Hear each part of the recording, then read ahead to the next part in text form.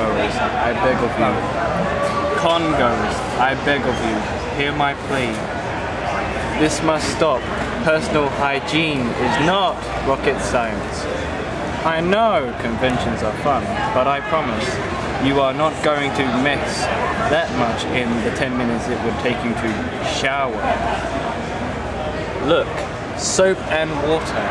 I give you my personal guarantee that the chemical reaction they produce will not melt your skin. If using these products causes your skin to dissolve, I will buy you new skin. I swear on it.